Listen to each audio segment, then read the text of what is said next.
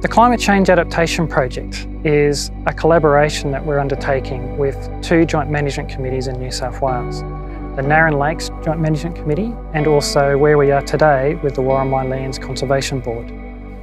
The project is to look at how climate change is affecting cultural values. We're well aware that climate change is affecting the environment, but we also need to understand how it is affecting cultural values, and we need to do that in close collaboration with these Aboriginal committees.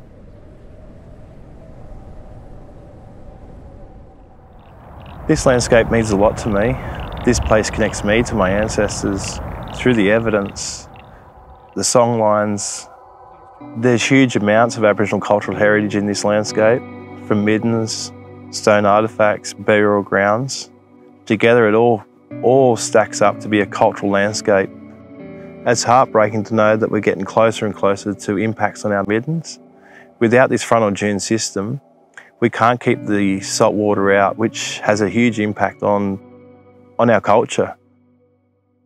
Climate change is real. Learning from my elders for a long period of time and having that opportunity to continue to come here over that 50-year period, you can still see that big change that is occurring on this place.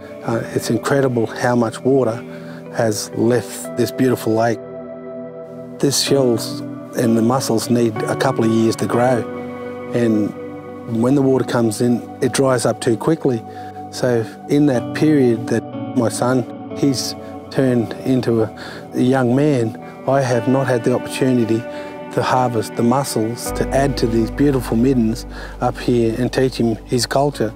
That's a process whereby I can't continue to pass on what I've learned. So the impacts are real for Aboriginal people, and I think it hits a bit harder when you know that you rely on that country to provide you with the resources that it's had done for millennia. What we are learning in this project is that Aboriginal people bring a particular perspective to climate change, and that perspective concerns our values. What we've heard them speak about is the health of country, and her voice is a reflection of how we are treating her. And in order to address climate change, we need to understand how our values are affecting the way we connect with country. This is something we all need to understand, and why it's important for us to be working with Aboriginal people and listening to them and understanding their perspective. I think the successes of this community-led project is because it's the Aboriginal community at the wheel. We set the direction, we set the tone, and we set what outcome we want.